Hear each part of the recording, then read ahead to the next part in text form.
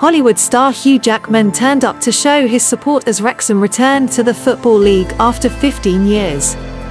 Celebrity club owners Reynolds and McElhenney were joined by the Wolverine star at Wrexham's Racecourse ground to cheer on the players.